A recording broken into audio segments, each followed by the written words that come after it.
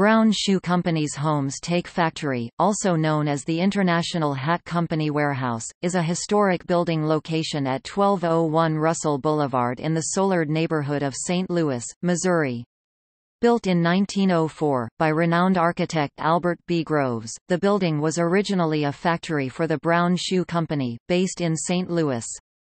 In 1954, the factory was subsequently converted into a warehouse by the International Hat Company. The site has been recognized as a testament to Groves' architectural expertise in the principles of factory design, namely technical advances in layout planning, operational efficiency, and employee safety. Additionally, the factory epitomizes the early 20th-century cultural transformation and socio-industrial development of St. Louis into a manufacturing powerhouse.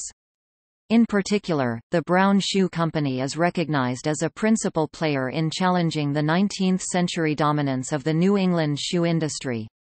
This significantly contributed to the early 20th-century sobriquet of St. Louis as the city of shoes, booze, and blues.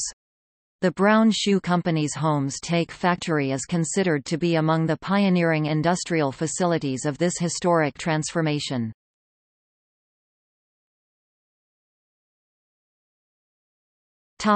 History. The Holmes Take Factory was designed and constructed in 1904 by the noted St. Louis architect Albert B. Groves (1866–1925). The Brown Shoe Company paid $66,000 for the construction project, which with inflation would cost over $1,700,000 in 2015. Groves designed and built 18 churches in St. Louis, as well as a myriad of commercial, residential, and industrial buildings. In particular, Groves developed 11 factories for the Brown Shoe Company.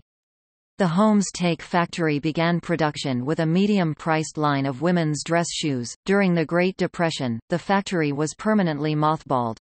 In 1954, the property was bought by the International Hat Company, which converted the factory into a warehouse. The Mexican Hat Factory purchased a separate part of the building and converted the section into office space. The International Hat Warehouse operated until 1976. That same year, the entire building was sold to the Junior Achievement of the Mississippi Valley. In 1978, the building was bought by Allen Market Lane Apartments. According to historian M. Constantin, the area at the time appeared as a sort of Brechtian gloom, insofar as the abandoned building and street created a sense of alienation and detachment from the once vibrant and purposeful area. On October 20, 1980, the building was formally added to the National Register of Historic Places after being petitioned by Allen Market Lane Apartments. Since 1980, the property has operated as a senior and disabled living center, with 100 units. The apartment complex was thoroughly renovated in 2005.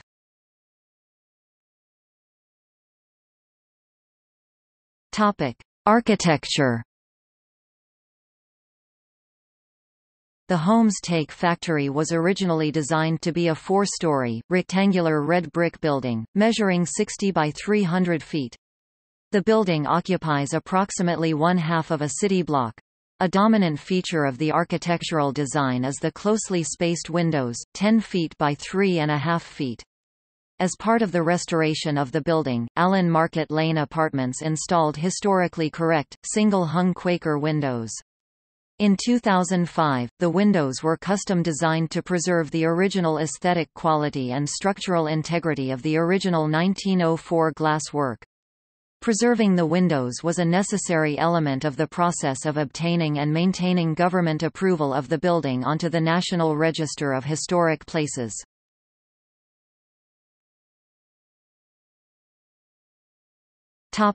See also: